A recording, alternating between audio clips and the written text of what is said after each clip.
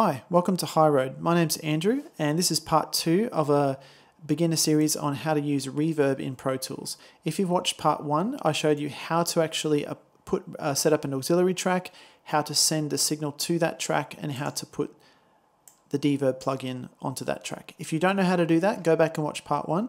This video is all about how to adjust the settings within D-Verb to get different kinds of reverb sounds. So let's get started. First of all, over here, in case you don't already know, I've got a guitar track that I've recorded.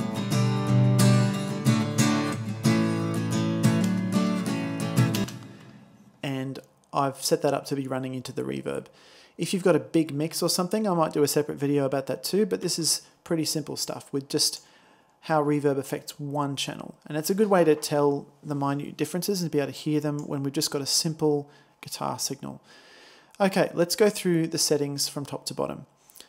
So, up the top here we have presets. Oh, not that one, this one. And these are this is a huge palette of different settings other people have set up for you if you don't know what you're doing. You could start with one of these and then tweak from there. However, we're going to start with just the default one, which is Hall. Okay, so these are 7 different reverb algorithms, different styles of reverb: hall, church, plate, room, room 2, ambient, and nonlinear. Within each algorithm, you have 3 room sizes. So I've got hall, small, hall, medium, hall, large. I've got church, small, church, medium, church, large. And by clicking on each of these, this is a good way to get started. You should use your ears to determine what you prefer. There's no right or wrong. For my guitar down here, I'm going to choose hall, large. So let's just hear what that sounds like again.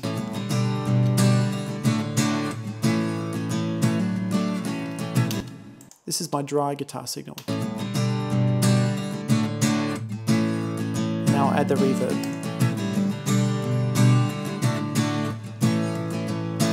So that's pretty subtle. There's not a lot of reverb on there at the moment, so I might even turn it up so you can hear it a bit better.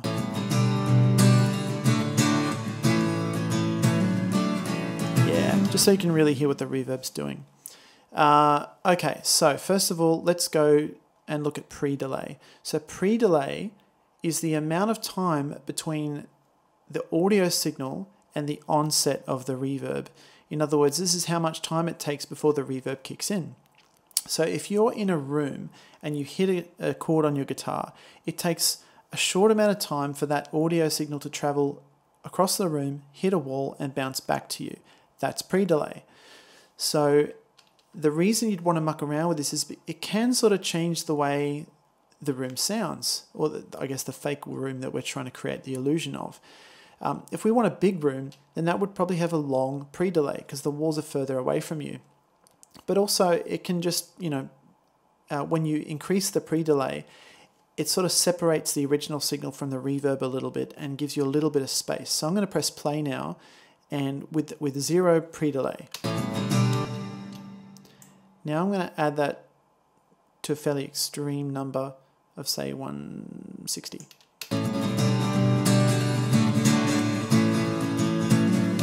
Hopefully you can hear how messy that sounds. It's really pumping now. You can hear the guitar chord, and then a moment later the reverb starts, and it's really distracting. So that's not a good setting for this reverb algorithm. So I'm going to back that off and bring it down to, say, 40.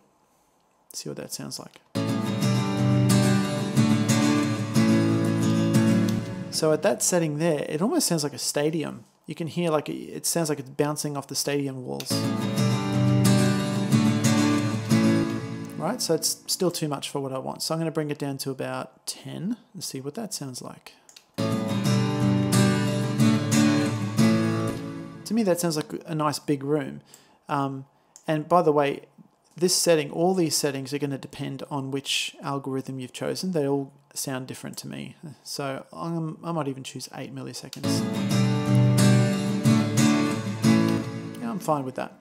Okay, the next one is decay. So this is the amount of time it takes for your for the reverb to start to fade off. If I bring this way down, well actually if I just press play and stop very quickly, that burst you're hearing there, that's the decay. If we look at this little volume slider here as well, hear how that slowly fades off. So that's the decay. If I increase that, you can get some really creative sounds.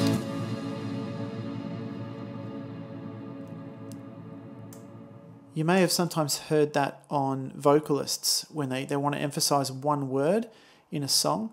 I believe Adam Lambert's Ghost Town, there's one word in the first verse which just kind of explodes, and he's using a long delay on just that one, a long decay, sorry, on just that one word of the verse.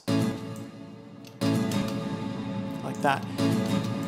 If we increase it to infinity, it just keeps going and going and going. That can be quite fun, but it's not really right for this. So I'm going to decrease that down, and as I decrease it down, it's going to sound like a smaller and smaller room.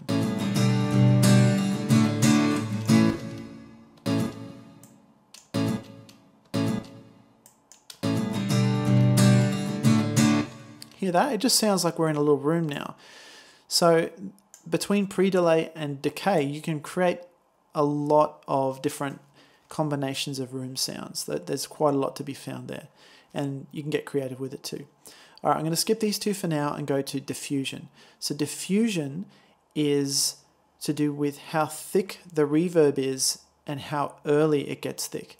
So if I'm adding reverb to a vocalist's tone has sustain to it, so it doesn't need reverb to be thick straight away. So I can turn this diffusion down on a vocalist, for instance, and it sort of creates a bit more space for their voice before the reverb gets thicker on the tail end of the note.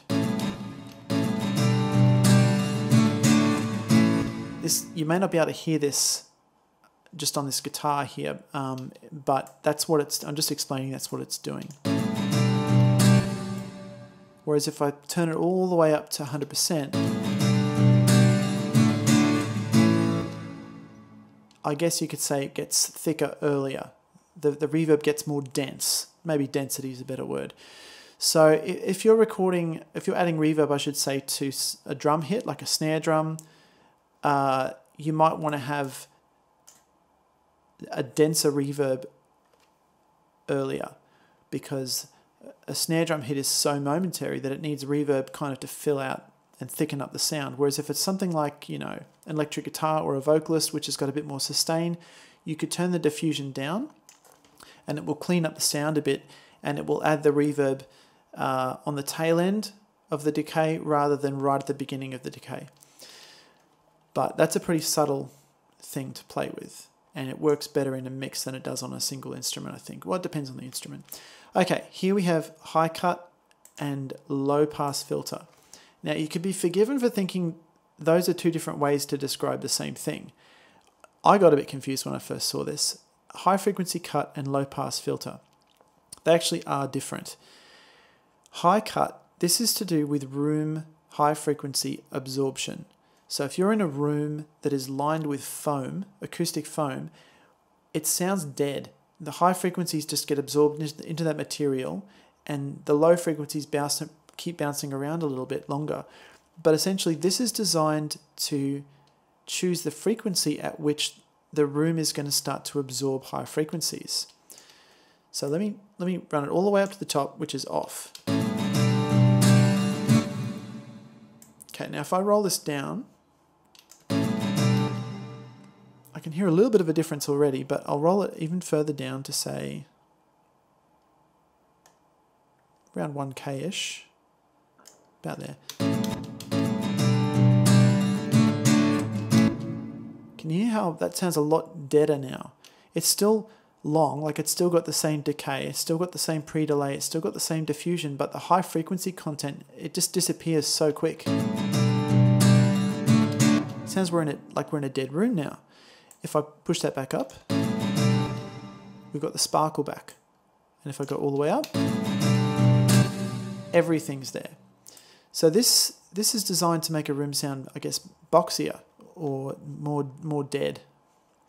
You can get a closer sound with this. Now we come to the low pass filter. This is designed to let the low frequencies pass, and it stops the high frequencies getting passed. So you'd use this if you wanted to take the shine off the top of the reverb, or if you wanted to stop, if you've got a reverb that's just so full of high frequencies that it's creating chaos in the upper end of your mix, then you could use this to filter out some of that high frequency content and allow other parts of your mix to come through. So if we adjust this down, you'll hear that the reverb becomes less bright and more muddy, I guess is one way to describe it.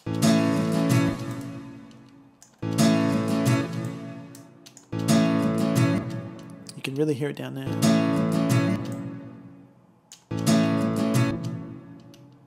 On that reverb, you can hear that it just really, the high frequencies are gone. So if this removes high frequencies and this removes high frequencies, what's the difference? Well, the high frequency cut, as I mentioned, is designed to simulate room absorption. So it's a more subtle effect. It's designed to make a room sound a little bit dead. You still have the high frequencies, but they decay much quicker than the bass frequencies.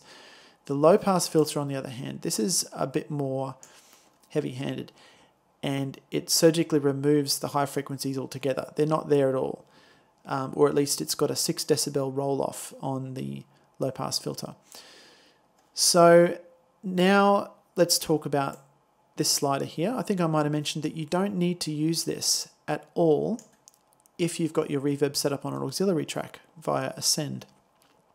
This is only necessary if you're using your reverb plugin as an insert on the audio track. So if you've set it up this way, as shown in my video, keep it on wet, don't change it. All right, over here on the left, we have an input gain slider. So if I'm playing my guitar signal, I'm just going to adjust this as it's playing. That's 0, no signal going in.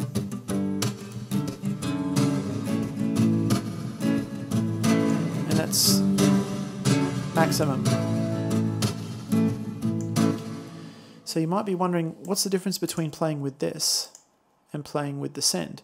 Well, within this mix, not really any difference at all. But if you had lots of guitars and vocals and drums and bass, and all of them had their own send, rather than adjusting all of the sends, if you just want a small adjustment, you can come here and adjust this. This will adjust the input of reverb for all of those sends that are going into this plugin.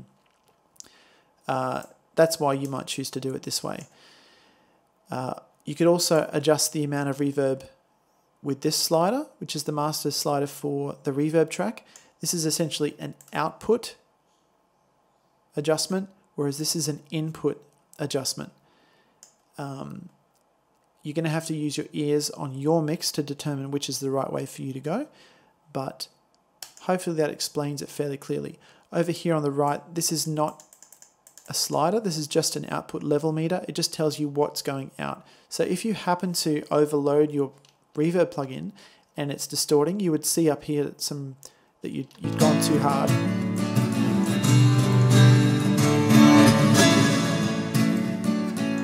According to this, it didn't even get anywhere close to the maximum signal that this plugin can take.